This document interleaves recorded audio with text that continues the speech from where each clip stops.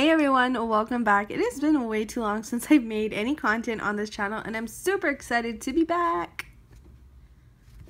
So today we're going to be demoing this new plate from Lina Nail Art Supplies. This is Make Your Mark 03 and we're actually going to be zeroing in on this image right here. So I had to zoom you guys in. So this is a blank image and you're probably wondering, what can I do with this? Well, Lina's whole concept behind this, which is honestly so innovative, this is to help with gradient nail art, which is super cool. Never seen anything like this before and I'm super excited to share this with you guys. So usually when I do gradients, I use a sponge and that's the way I do it. Some people even prefer to use a fan brush, I believe, which hasn't personally worked out for me. So stamping is a completely new take on doing gradients. So right when I got this package, I went ahead and demoed that plate. So as you can see, there's a lot of testing going on. This isn't actually my original testing paper. This is my successful paper that I did. So as you can see, we have a bunch of different color combinations of gradients and as well as solid images, which is really great. If you're honestly lazy to paint your nail, you can just stamp nail polish on your nail. What the hell? I know, that's crazy, right? So let's bring you guys in a little bit closer. This one here is purple and blue, and this one I tried to do a rainbow using the three primary colors being yellow, blue, and red, and that didn't entirely work out too well, but the blend, really good. This one we have three colors being a dark blue, medium blue, and a light blue, and that blend is just wonderful. Here we have a red and yellow, and together that blended into orange in the middle here. So pretty. This is a teal and sort of like a purpley magenta color. Love that color combination. And over here we have a red and pink. So we're going to be going over the solid images now. You can see how just nice and opaque that picks up. So we have blue, red, purple, teal, and black. I even tried this with metallic polishes. So we have silver and gold. Oh my god, look at this shimmer. It's so pretty. And on a piece of cardstock that I have here, I went ahead and did hollow. Look at those rainbows, so pretty. And an actual glitter polish. How fun is that? And of course we had to test out white, which, I mean, white over anything black, like it's really easy to tell if that is not opaque, and that is so opaque. That is just mind-blowing. So for all of these, I use Born Pretty Store stamping polishes along with my clear jelly, my clear jelly big bling stamper. I also use the clear jelly stamper scraper. Excuse the mess, but that's what happens when you stamp. It is well loved and well used, as you can see. So some people were mentioning that they were having difficulties getting the gradient or even a solid image to stamp. When I was first testing it, I was having the same issues, but once you get that technique down, you are good to go. Sorry if the flash is blinding you. I cannot help that right now, you guys. We're going to be using these two Born Pretty Store stamping polishes along with the clear jelly stamper, big bling stamper. By the way, like, isn't this just so aesthetically pleasing to look at? I think so.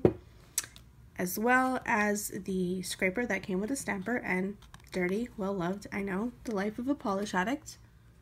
So hopefully in this demo it's going to help you guys gain some tips and tricks in how to do this for yourself, and everyone can be doing seamless gradients in this new awesome innovative way. So before we get started, I actually just wanted to explain the scraper that I'm using. Now the usual scraper that I use are these like more flimsy ones. I don't know, like that's what I usually use. I have a bunch of these. Again, dirty, well loved, what can you do?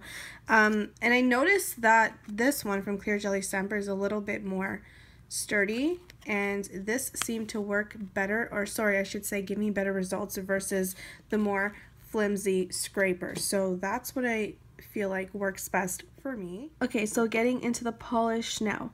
I also want to point out that less polish is more. Remember, less polish is more. So I'm going to start off with this really pretty turquoise polish.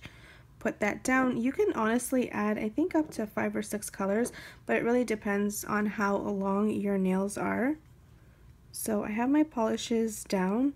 with a very little pressure. You don't want to push down too hard. Like I'm barely like, I mean, it's like when I go like this, it's like flopping between my fingers. So I'm just using very little pressure, and I'm going to start scraping in a few different directions until you get a nice blend.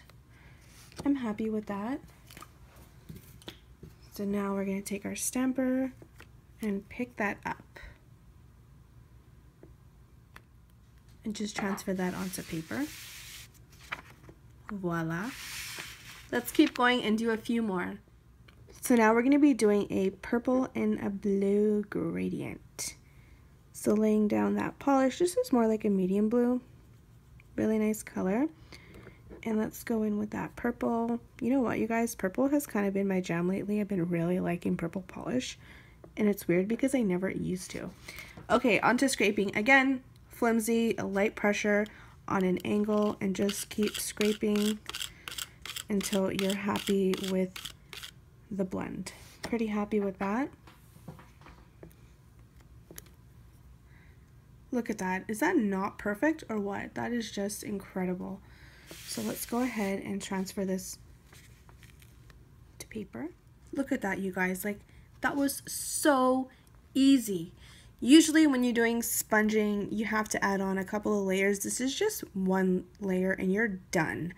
And it's going to dry a lot quicker versus layering on a bunch of layers with your sponge. So now I'm going to demo just doing a straight out solid color. So we're going to be using Blackborn Pretty Store stamping polish. I honestly love their stamping polishes so much. I actually purchased the entire lot, all 19 of them, on eBay. I love them. Okay, we got that down. Let's take our scraper again, very gently on an angle. You want to scrape, scrape, scrape. Well, you don't really have to scrape that much because we're not doing a gradient. And pick it up. There we are. Look at that. Perfect. So we're going to be moving on to another gradient. We're going to be using red and pink stamping polish from Born Pretty Store. Now keep in mind, this can work with a regular polish, like regular creams. Just be mindful that it's going to work better if they have more of a thicker consistency, because sometimes when I do gradients with a sponge, I will use thinner polishes. It just depends. But with this, because you're stamping and it's all going to be done in like one coat, you want to make sure whatever polishes you're using are opaque. But I'm just doing this with some stamping polish. Why did I say polish like that? Okay, so we got our two colors down, and let's scrape, scrape, scrape until we're happy with the blend. Just gonna keep going until I'm happy. Oh, that looks perfect. Okay, there we go. Aha, awesome. So hopefully these tips and tricks helped you guys.